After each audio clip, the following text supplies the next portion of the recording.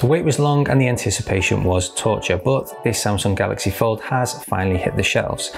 Now, we've already reviewed this device thanks to a loan we got from our friends Jens Herforth, so thanks again for that, Jens.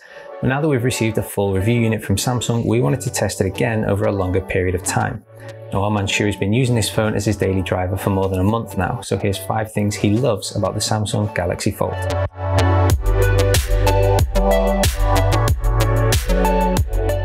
A display you definitely don't forget. Back at the Mobile World Congress 2019, when the Galaxy Fold was presented, but still kept behind glass, I told my colleagues that, in case of a folding smartphone, a large internal display would be the most practical implementation. Now that I've been able to test the Galaxy Fold for a longer period of time, I feel even more sure of that. The 7.3-inch flexible AMOLED display is without doubt awesome. Reading ebooks and playing games is really fun with this display, and even watching videos with the large black borders above and below a movie is still a pleasure. As long as the display is not exposed to direct sunlight, the Fold is not noticeable. Robust and solidly manufactured. Despite the anticipation, I had always worried about the robustness of the Galaxy Fold's hinge. Now, after 4 weeks, I have to say that Samsung has done an excellent job here. The hinge feels very robust and has a good amount of resistance when opened.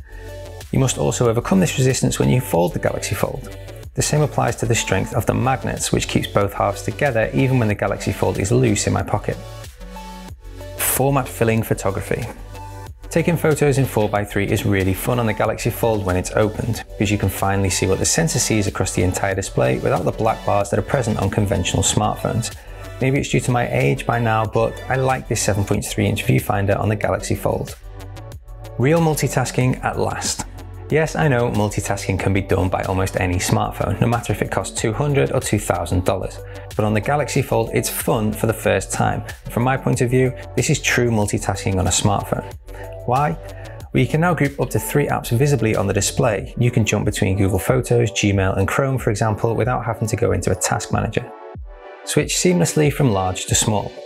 Imagine the phone rings and you have to leave the house quickly despite being in the middle of the most exciting ebook. That's no problem with the Galaxy Fold. It closes and the page of the book is immediately placed on the small front display, so you can continue reading the ebook even when standing at the bus stop without losing your place. So is this Samsung Galaxy Fold really a perfect smartphone that's worth $2,000? Well, not quite. Shu did have some criticisms of the device after using it for a month as his daily driver, and we're going to show you those in another video. Don't forget to hit the subscribe button so you can see that as soon as it's published. I've been David, and thank you for watching.